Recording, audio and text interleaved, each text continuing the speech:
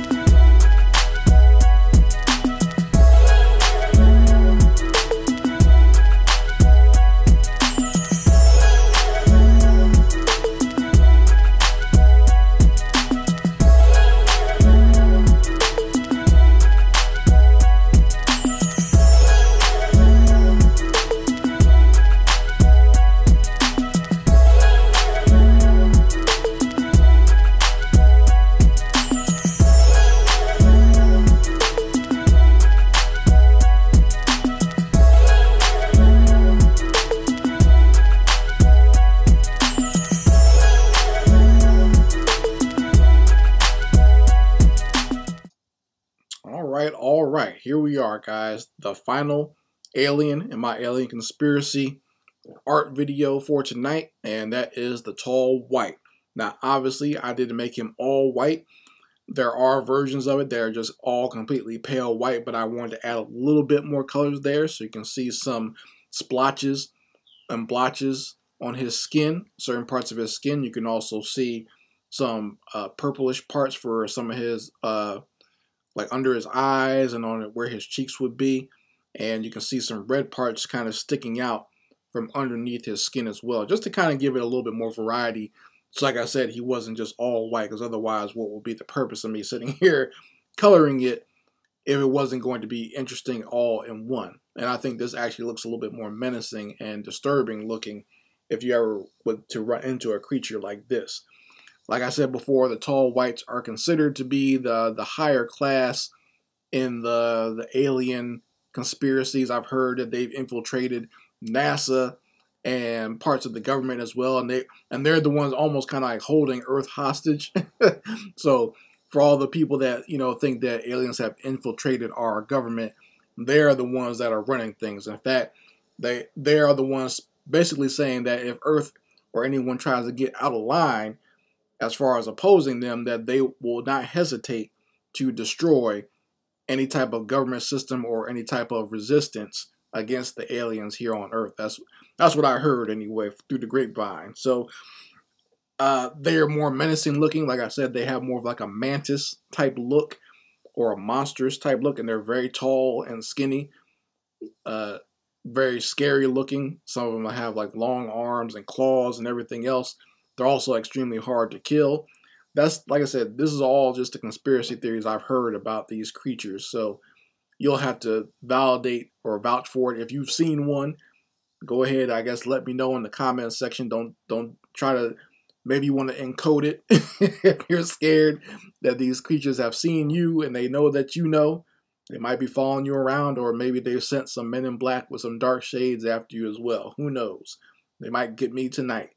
But yeah, this is my version of the tall white alien, and I hope you guys have enjoyed talking about these conspiracy theories and seeing me visualize them in a art form here. So like I said, to me this is more creative fun. This is more for me to just expand my mind and expand my imagination. I don't really take a lot of this stuff seriously, but on the other hand, I am not so curious and so I don't have a death wish to want to go into some government facility and find out either. I think it's almost better if you don't know these sorts of things, right? You'll never catch me trying to break into Area 51 or any government military base to find out if something like this actually exists. I have a healthy enough, I'm kind of skeptical about most of it, but I have a healthy enough understanding of it that, maybe some things are just best left unknown. You guys can talk about it in the comment section if you like. Let me know how you feel, if you like my renditions of these classic creatures and things that go bump in the night and things from outer space that we might not know about. And you guys can, chat it up in the comment section. Just keep it civil, as that's all I ask if you want to talk about these things or discuss them. But I hope you guys have enjoyed these drawings, and make sure you go ahead and subscribe to my channel so that way you can get all the information on my artwork and my art endeavors. And make sure you go ahead and like this video, spread it around to those. Maybe you have some fellow conspiracy theorists out there who might enjoy this. And make sure you go ahead and share all of my content with anyone who might just enjoy seeing someone do this type of artwork.